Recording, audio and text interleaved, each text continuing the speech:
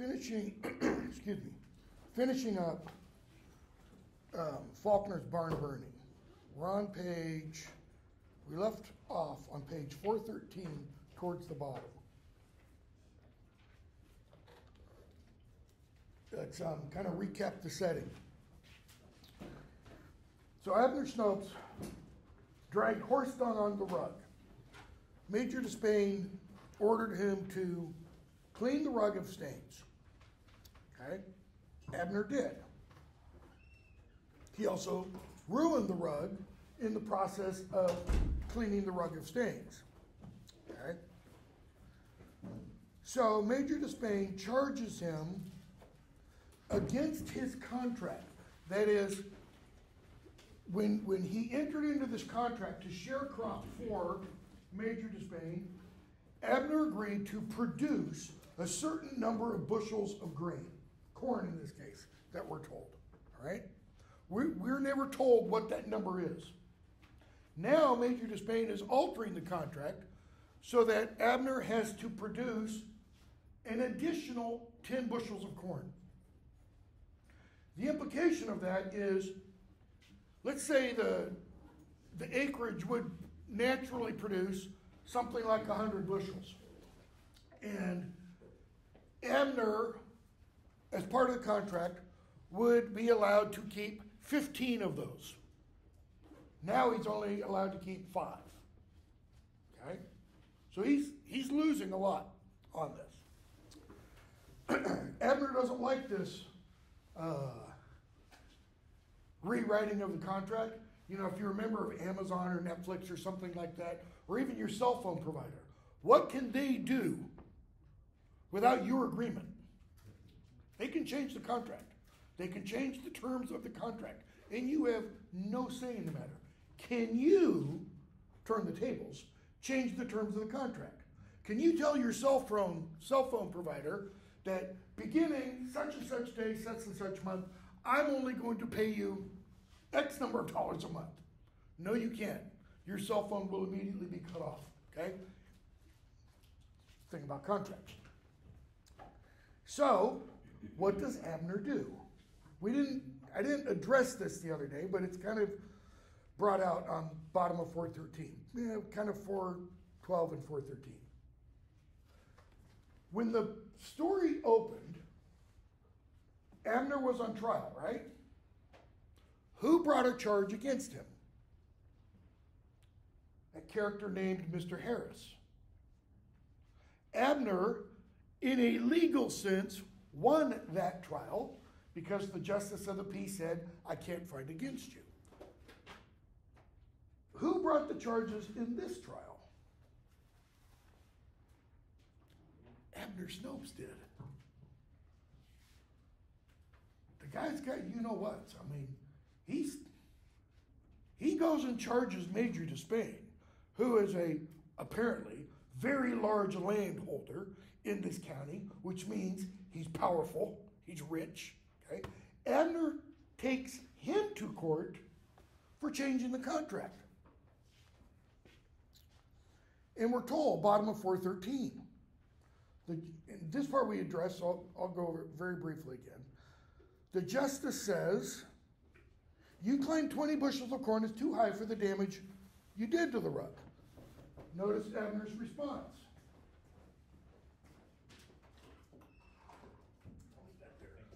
Abner's response. He brought the rug to me, said he wanted the tracks washed out. I washed the tracks out and took the rug back to him. Clear as day. Remove the tracks, return the rug. Okay? The justice says, notice Major Despain doesn't, objection, Your Honor, or something like that. The justice says, but you didn't carry the rug back to him in the same condition it was in before you made the tracks on it. Now, if Abner had a good defense lawyer, what would the defense lawyer say at this moment? But that's not what he asked me to do, Your Honor. He didn't say, return it in the condition it was before I tracked the poop on it.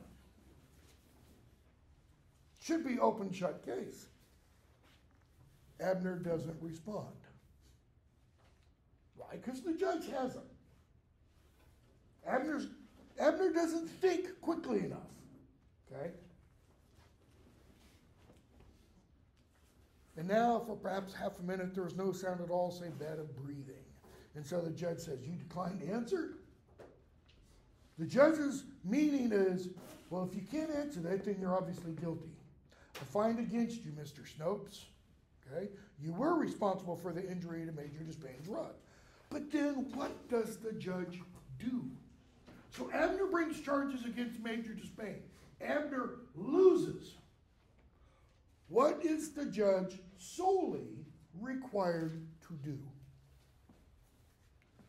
Now, get the sheriff to enforce the law, or whoever. What should the judge, solely on the basis of law, do? He's charging you for 20 bushels of corn.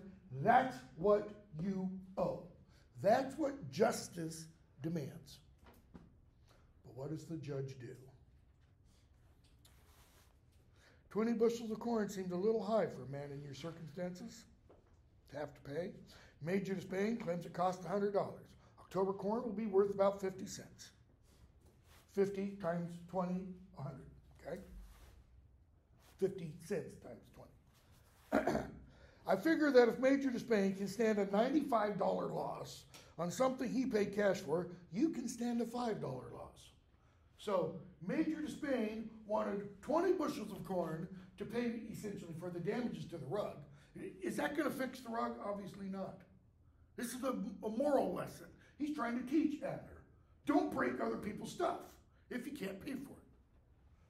What does the judge do by cutting that amount in half? Or, put it this way, what does he show to Abner? That we also saw the justice of the peace in the beginning of the story, and Mr. Harris in the beginning of the story, show to Abner's son, Sardi. Kindness, compassion. There's another term that's not often used in connection with the law, but it is very much in connection with the law. Mercy. This is where the judge shows mercy to Abner. Okay? How does Abner respond? I don't mean initially, within the course of the story. How does Abner respond? He burns down Major Despain's barn. That's his response to an act of mercy or kindness. Okay? So, they leave the town or store where the court is being held. And Sardi starts, we're not going to pay this, blah, blah, blah. And the father essentially tells him to shut up. So, they go off home. It's after sundown, we're told, page 414. They eat supper by lamplight. Sardi is sitting out on the doorstep, enjoying what? A moment of peace and quiet, listening to the whippoorwills and the frogs. So he hears these birds singing, and he hears the frogs croaking, and it's like the beauty of nature in early summer, late spring. He's not inside where there's all the tension until he hears his mother's voice. Abner, no, oh God, Abner. And he's like, here it comes again. He goes inside. His father tells him, go get that can of oil that you were using to grease the wagon with.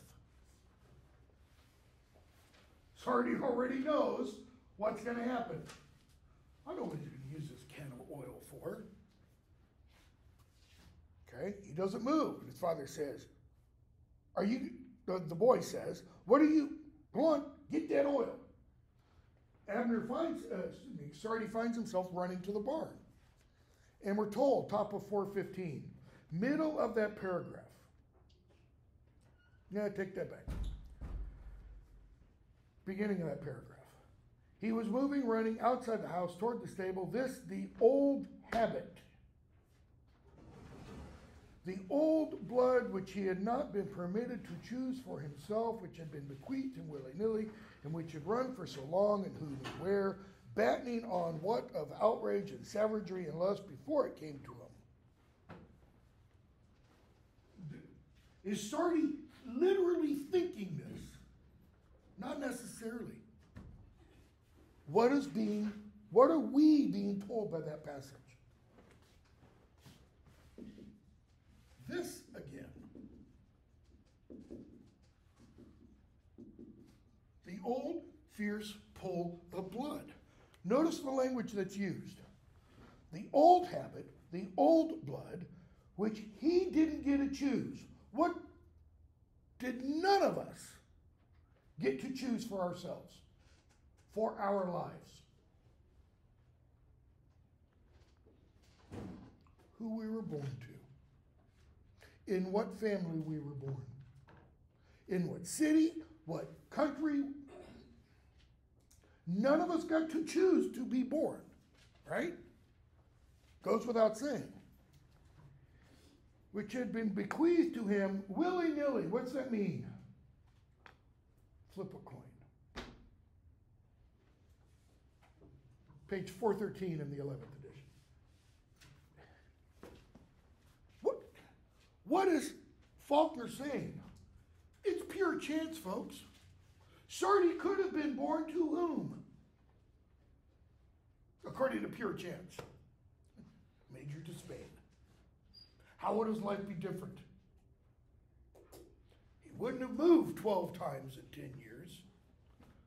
Because it's kind of implied, Major to Spain is stable. He's not a whack job. Abner's what?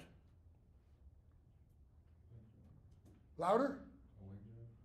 Yeah, obviously he's a whack job. What else? What term do we use to describe people who kind of like to hurt other people? Sociopath? Psychopath? At the very least, he's a pyromaniac. He likes to burn. Okay? And the boy thinks, this is now when we're told what he actually literally thinks. I could keep on. He hasn't gotten to the barn yet. He said, I could go past the barn and I could just keep on going. I could run on and never look back, never need to see his face again. Only I can't. Why? Father. There's a thing that pulls him back. And notice, the old habit, the old blood, the old fierce pull of blood. Is that just the pull of his immediate father? Or the habit? The habit caused by his immediate father? I don't think so. I think Faulkner's saying, you know what? There are parts of our internal makeup that come from our parents, their parents, their parents, their parent. That's why some people put a whole lot of stock in their family name. Kennedy, Bush, etc. Because they go back a long ways. Only I can't. And now he has the can in his hand. Notice, we're not told. He gets into the barn, he goes in, he stops, he finds the can, he picks it up. He just suddenly finds it there. He's unaware of having picked it up. Have you ever driven someplace and you get there and you realize, I don't remember how I got here? When I used to drive back and forth across the country, I lived in San Jose, California. I went to school outside Chattanooga. I would do that nonstop. No stopping for sleep or anything like that.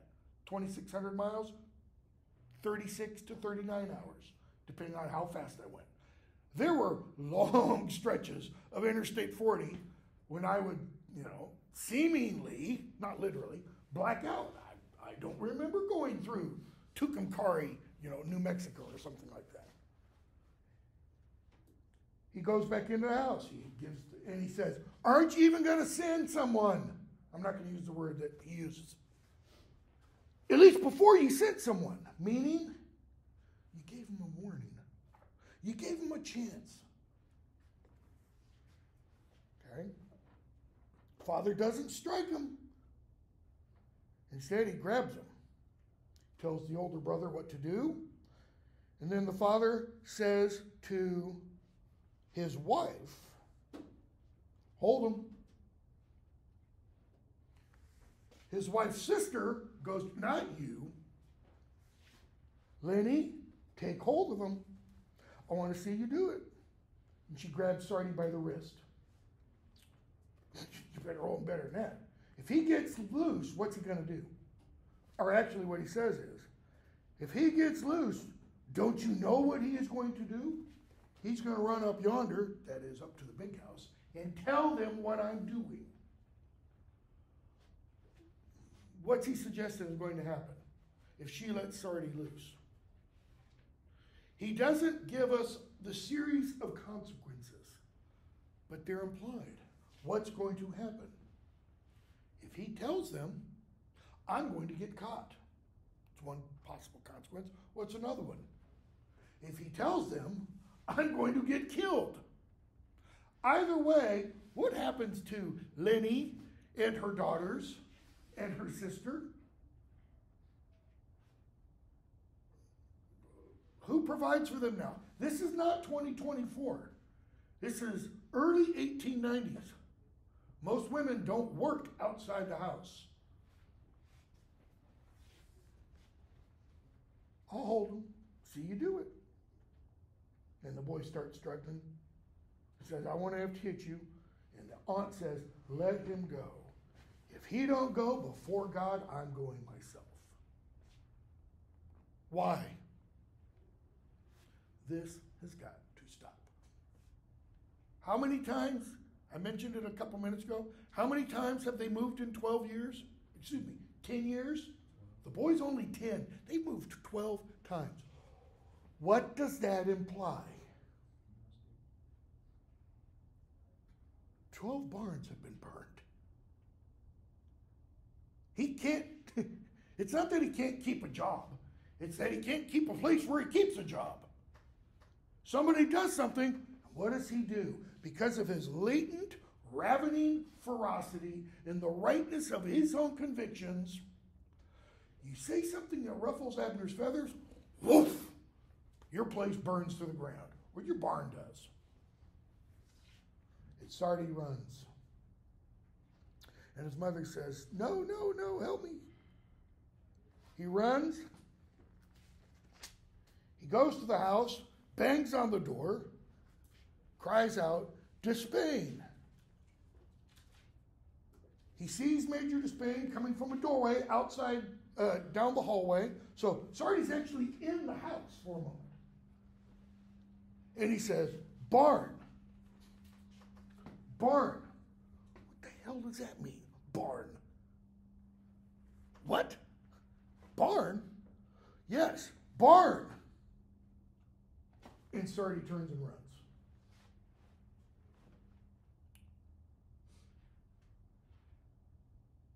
He runs and he hears Despain say, my horse, fetch my horse.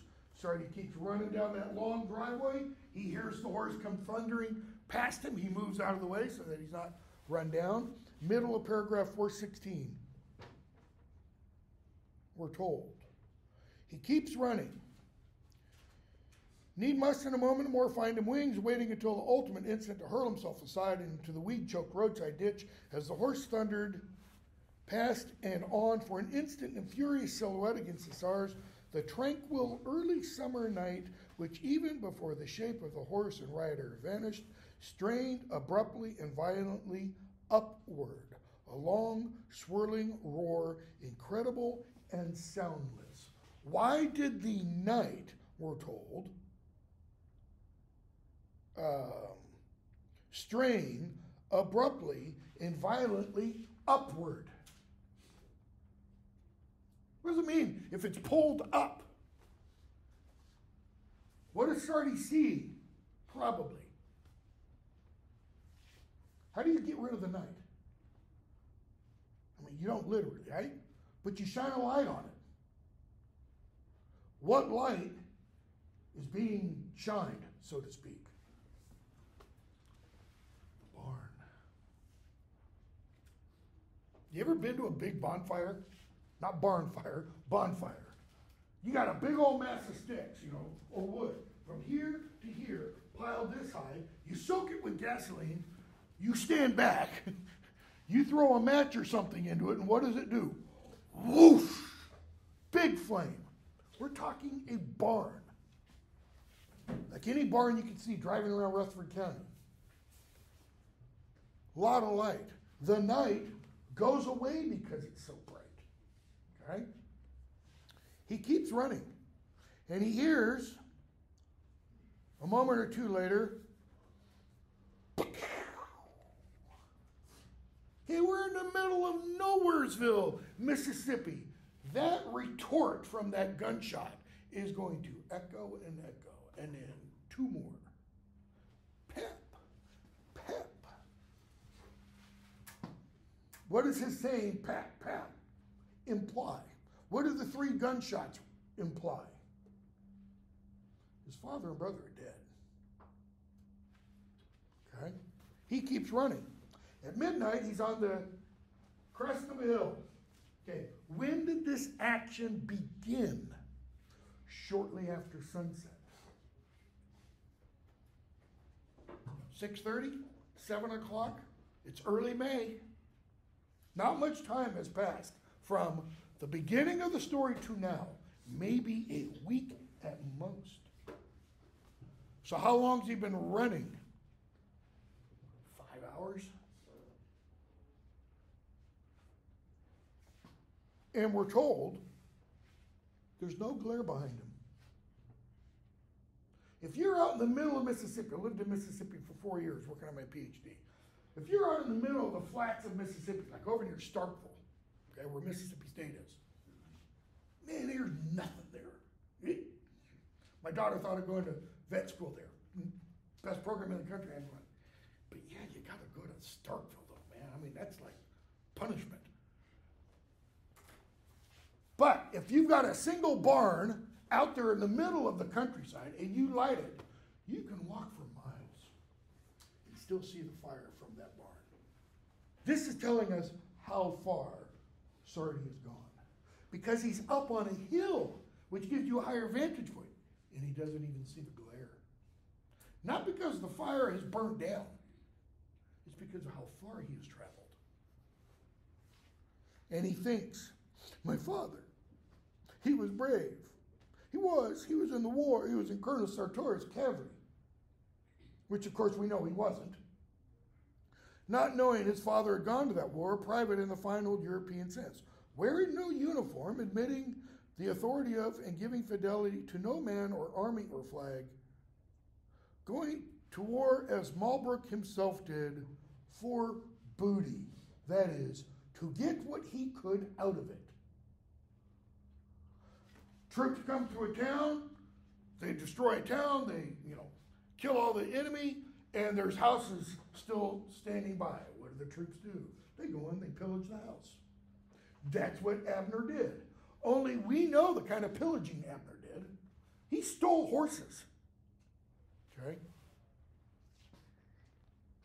And we're told as he sits there, the constellations go by, the stars are moving, the earth is moving, literally.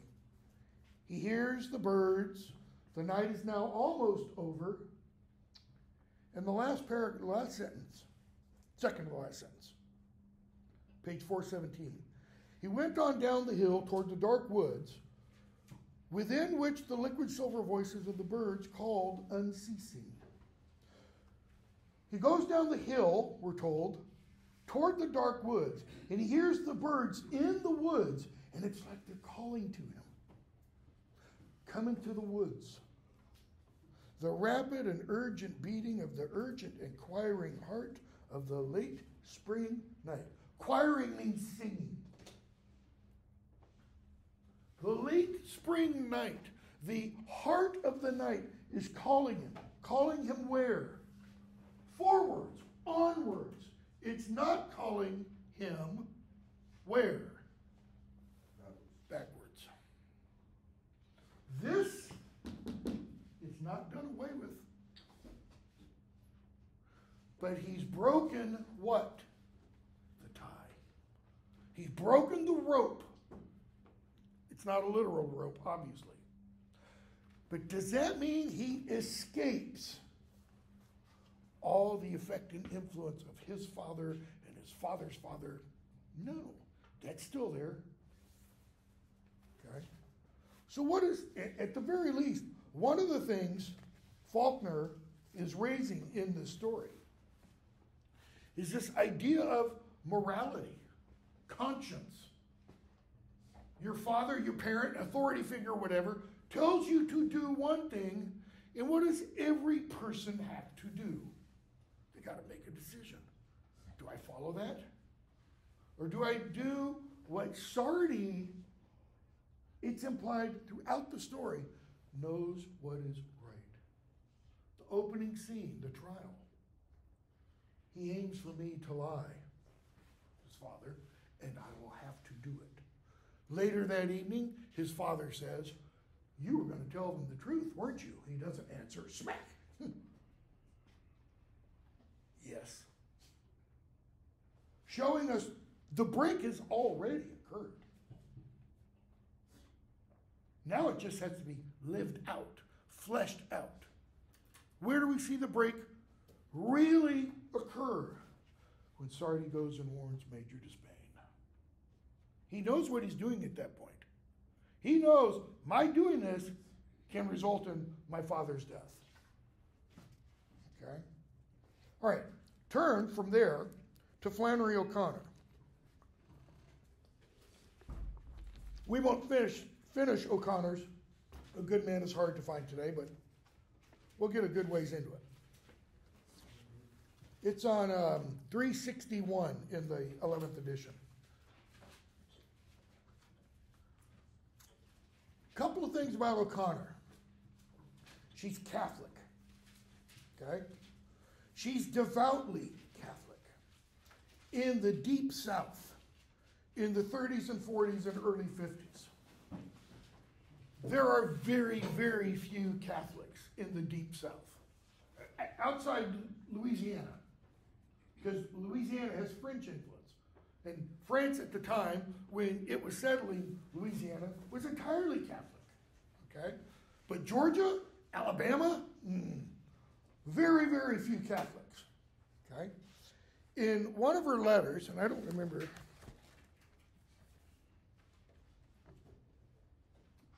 I didn't include it in the syllabus. In one of her letters, she explains to an inquisitor who's read some of her stories that she writes the way she does because she's Catholic. What do I mean, the way she does? There's an emphasis in Southern literature, or maybe not an emphasis, there's a use in Southern literature of what is called the grotesque, the grotesque image, or a grotesque person. It's a thing really outside the ordinary. It's a thing or person that is designed to shock you, okay? Barn burning. What's the grotesque? Abner, okay? In this story, it's going to be the character of the misfit. There's another story in here. Can't remember which one it is. But it features a one-legged Bible seller. The fact that he has one leg, that's the grotesque thing. He has a prosthetic device, but someone steals it temporarily. So he's, here hopping around and stuff, okay? It's designed to draw our attention to an aspect of the character in the society, all right? One other thing about her. She contracted lupus at an early age. Lupus is an autoimmune disease, okay? She died at 39. She'd written 4 or 5 novels, a couple of collections of short stories. One of the collections of short stories and one of the novels weren't published until after her death. If she hadn't died, she probably would have lived to, be the greatest 20th century American writer, probably would have won a Nobel Prize, right? But what she likes to do is she likes to put people in these situations that force them to really see themselves, okay? Now, a good man is hard to find. What does that title mean? And what does the title have to do with the story? We're going to hear a character in the story, a guy named Red Sammy Butts, all right, who's going to say, a good man is hard to find. And somebody else is going to say, yep, sure he is, etc. But I think it's more than that. I think she gets the basis for this in the Gospel of Matthew, chapter 19, verses 16 and following, which, very briefly, say, a man came to him, to Jesus, and said, Good master, what good thing shall I do that I may have eternal life? What must I do to be saved? Okay? And Jesus says to him, I'm paraphrasing the King James Version. Jesus says to him, Why callest thou me good? Why are you calling me good? There is none good but one, that is God. Who the hell do you think you are, calling me good? No man is good. Only God is good. Okay? I'm going to come back to that in just a moment. So, he says, you want to enter into eternal life? Follow the commandments. He says, which ones? Like, is this do I just have to get 50% on the final in order to pass? Which ones? Jesus says, don't murder, don't commit adultery, don't steal, don't bear false witness, honor your parents, love your neighbor as yourself. Done them all. I can check all these off. I'm perfect when it comes to these. And then we're told, Jesus says, if you will be perfect, go sell everything you have, okay? Give it to the poor, and you'll have treasure in heaven, and come and follow me. But when the young man heard that saying, he went away sorrowful, for he had great possessions. Okay? He's not willing to give it all up for Jesus. He's not willing to use another passage from Christ, take up his cross and deny himself. Okay? Go back to the good master part. Why does Jesus reply, there is none good but God? I think this is, and I could be entirely wrong here, okay? But I think this is Jesus saying to this, in one of the other Gospels, he's called the rich young ruler, saying to this young ruler, way to go. You recognized me. You called me good because you see that I am who I say I am. All right? Why is that important? Wait till we get to the end of the story. And the old lady in the story, the grandmother, has a rather long conversation with the misfit.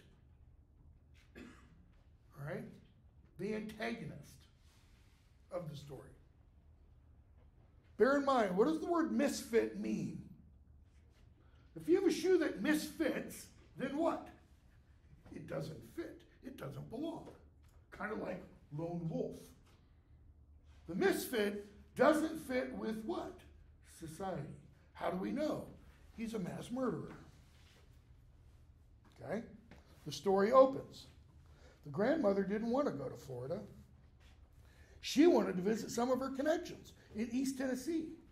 And she was seizing at every chance to change Bailey's mind. So we're told right there, she'd rather go to Tennessee. Why? She wants to see some of her connections. At a later point, it's called family and connections. She wants to see family and friends. All right? She doesn't want to go to Florida. Bailey's sitting there, edge of his chair, reading the orange the sports section of the Atlanta Constitution and Journal.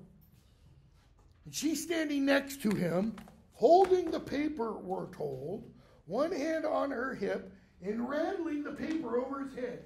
Now see here, baby. Now over his head can mean just like this over, or can mean she's rapping him on the head with the newspaper. Here this fellow calls himself the misfit, is loose from the federal pen, headed toward Florida. You read here what he says it did to these people. Just you read it. I couldn't take my children in any direction with a criminal like that loose in it. Couldn't answer to my conscience if I did.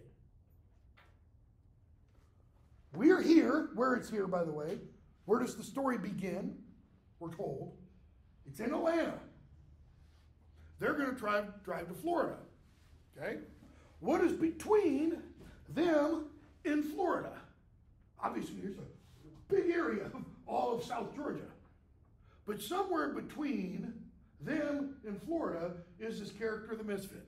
She goes, I wouldn't take my children anywhere where he is. I couldn't handle it. My conscience couldn't take it. We could jump to the end of the story. Why?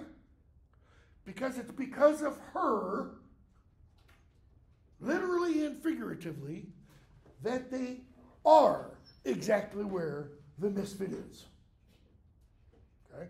This is an example of what's called irony. It's situational irony. Okay? So, Bailey doesn't look up. So she wheels around and then starts addressing the children's mother. So we have Grandma, Bailey, her son, his wife, a baby, two children, June Star, and John Wesley. We don't know which of the son and daughter, June Star and John Wesley, is the oldest. It doesn't matter. Wife is never named, baby is never named, grandmother is never named. The only ones who are named of the family are Bailey, June Star, and John Wesley. When Bailey doesn't respond to her, she turns to the children's mother and starts haranguing her. She doesn't respond. Okay? And she says, children have been to Florida before, grandmother. Y'all ought to take them somewhere else for a change so they would see different parts of the world be broad. Tennessee. Different parts of the world from Atlanta. It's an hour and a half, folks. You're not going to get broad. You're not going to get educated by going to Tennessee from Atlanta. But she thinks you will. They never have been to East Tennessee. We're not talking Dollywood. We're not talking Gatlinburg, because that's nowhere at this point.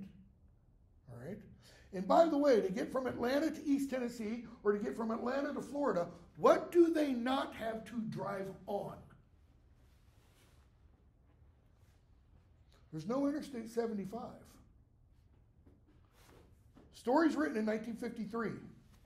Eisenhower doesn't begin the interstate system until 1955. Like I-40, I-24, I-95, I-75, I-80. You know, odd numbered things go north-south, even numbered go east-west. Why did he do that? Because when he got in Europe, World War II, he saw Germans were smart. Hitler created the Autobahn for one reason, to be able to move war material quickly from one place to another. Okay? And he said, we don't have that. We need to have that in case anyone tries to invade us. So, John Wesley says, in response to the grandmother, because the mother doesn't say anything, until we get to the midway in the story, she does say a few words. John Wesley says, if you don't want to go to Florida, why don't you stay at home? June Star replies, she wouldn't stay at home and be queen for a day. I don't know about you. Most students kind of give me the same reaction. If I had spoken like that about either of my grandmothers in their presence, I would either not be sitting for a week, or I'd have a palm print on the side of my face for probably about a week. What does that, we don't need anything else. What does that show us about these two children? How would you describe them? Brats? Yeah, they're brats. They're not well behaved. They're not disciplined. Okay? So she said, yeah, well, what would you do if you met up with this misfit? John Wesley, I'd smack his face. June Star, she wouldn't stay at home for $1 million. Afraid she'd miss something. She has to go everywhere we go. Ooh. Out of the mouths of babes. What did June Star just tell us? That she feels, and the implication is probably the rest of the family feels. Grandma is always with them. They never get any freedom from her. And how has she been described so far? Just bitching and moaning and complaining. Okay? So, next morning, even though she doesn't want to go to Florida, what's the grandmother doing? She's the first one in the car. She's dressed all nicely. Okay? She has a box with her cat in it because she doesn't want to leave it home because she's afraid it might accidentally turn on the gas burner. Her son doesn't like the cat. He doesn't want the cat coming. So she gets in the middle of the back seat, two older kids on either side of her, the parents and the baby in the front seat, the mother's holding the baby. Why? Why not a car seat? They hadn't been invented yet. This car doesn't even have seatbelts yet.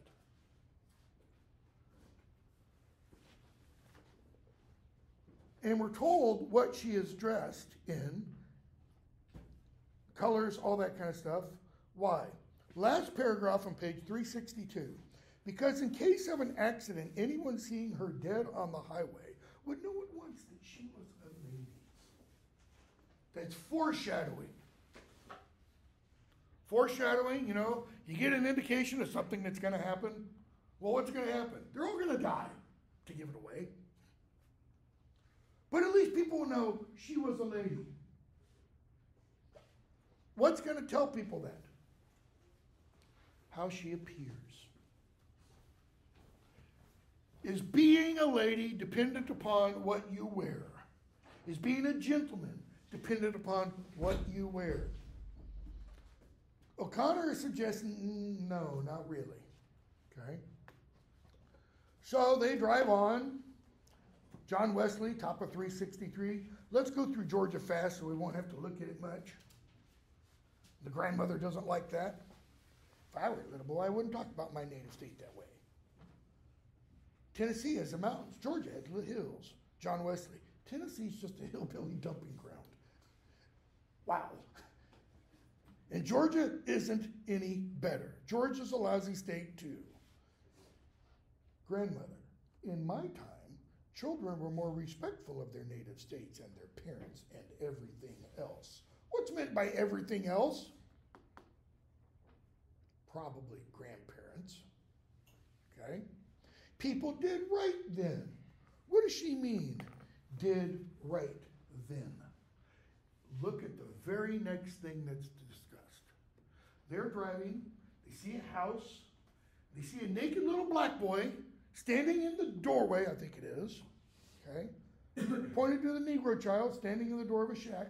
Wouldn't that make a picture now, we're told? And they all turn and look at him. And June started. He didn't have any breeches on. Grandmother probably didn't have any.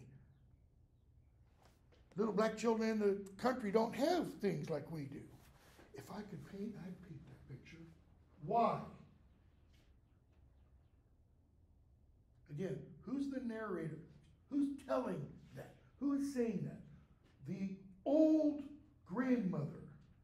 What is she? She began that whole scene with what? In my day, meaning back when I was young. What's the implication? This is a picture of a bygone age. This is how it used to be in the good old days, when little black kids didn't have clothes to wear. What is this telling us about her?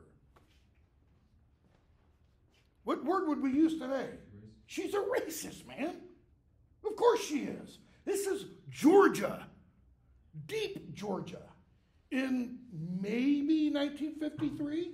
I kind of think it's probably set around 1950, maybe just a little bit earlier.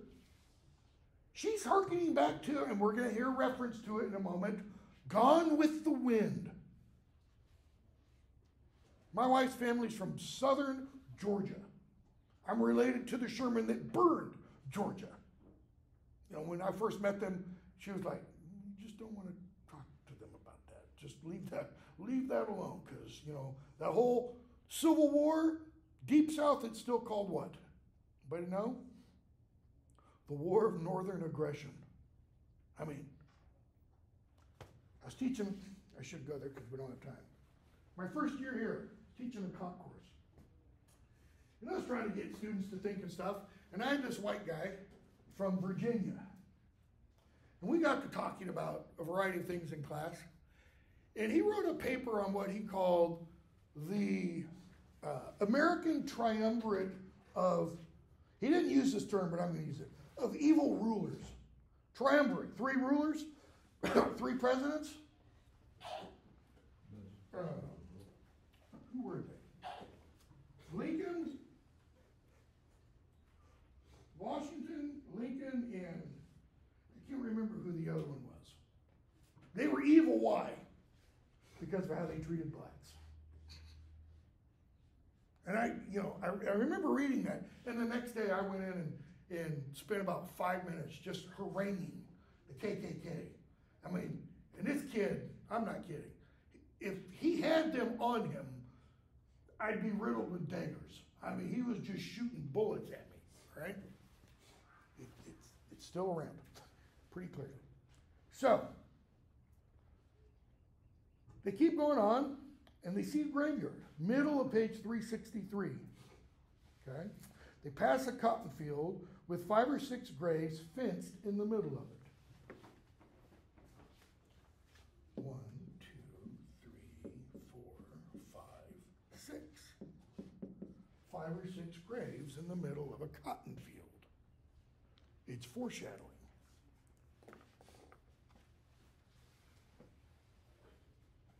They go on, and the grandmother says, that was the old family burying ground. That belonged to the plantation. John Wesley, where's the plantation? Gone with the wind. Making reference to the book, and by that time the film also. In other words, it has been destroyed like all the other great things of the old South, you know. They keep talking and playing, and she talks about a man she was courted by, etc. They stop to eat at the tower. Red Sammy's famous barbecue sausage. They get there, and Red Sammy's underneath the car fixing it. They go inside, they order their meal. Red Sammy comes in, page 364. Red Sam's wife is the one doing the waitressing. And she says, just past the middle of the page, 364, ain't she cute? Talking about June Star. Would you like to come be my little girl? No, I certainly wouldn't. I wouldn't live in a broken down place like this for $1 million. Smack. She doesn't know how to talk to her elders. Ain't she cute? Does she mean ain't she cute that second time? She means you stupid little brat. Grandmother, aren't you ashamed? No, she's not. Children don't naturally, on their own, develop the idea or the awareness of shame. It's taught to them. But she's not taught that. Red Sam comes in, wipes his head off, and says, you can't win. These days, you don't know who to trust. Ain't that the truth? Grandmother, people are certainly not nice like they used to be. Used to be back when I was young. Two fellers come in here last week driving a Chrysler, the old beat up car, but a good one. These boys looked all right to me. Said they worked at the mill. You know, I let them fellers charge the gas they bought. What does he mean by he let them charge it? Not credit card. He let them charge it on the basis of he thought they looked like good, honest men. Let them fill up their car on the promise that they would return and pay. Obviously, they didn't. Why did I do that? Why did I allow them to do that? The grandmother, because you're a good man. A good man does what towards other people? Or a good man, it is suggested, sees what in other people? Good. There's a line in the fourth Harry Potter novel where one of the teachers sees Harry do something nice to another student. And at the end of the novel, Harry is told by this teacher, I knew you would do that. Why? Because decent people expect others to be decent. The guy who says that, by the way, is not decent. He's an evil git, okay? Red Sam, yes, I suppose so. It isn't a soul in this green world of God's that you can trust. And I don't count nobody out of that. Not nobody. She repeated, looking at Red Sammy. Okay, this is Red Sammy's wife saying that. I don't trust nobody in this world. And then she looks at her husband. Nobody. Oh, there's a great marriage. So the grandmother asked Red Sammy, you heard about that misfit?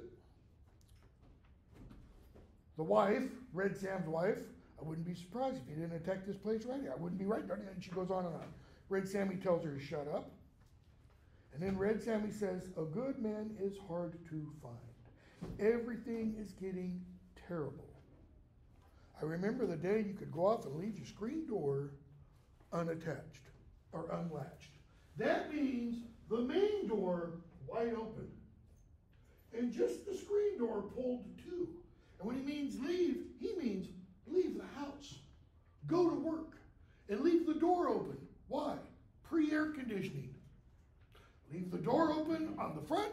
Leave the door open in the back so the wind, the breeze blows through and the house doesn't get too hot. Everything is getting terrible. A couple more minutes.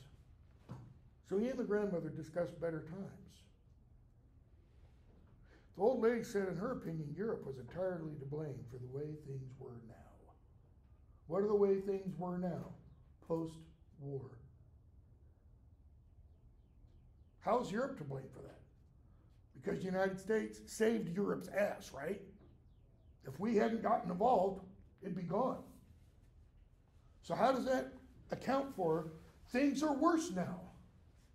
Well, beginning in the late 40s, we instituted what's called the Marshall Plan. We sent all kinds of stuff to Europe to help people survive. We rebuilt Europe. We rebuilt Germany to become the economic powerhouse it is. We rebuilt Japan to become the economic powerhouse it is. People here partly suffered for that. Why? Increased taxes to help pay for all of that. But it's not only that. O'Connor is alluding to some ideas that we're going to have to discuss on Friday when we come back and finish this. Start also for Friday, read the section on the introduction to drama, right? Because we'll finish this fairly soon and then start that.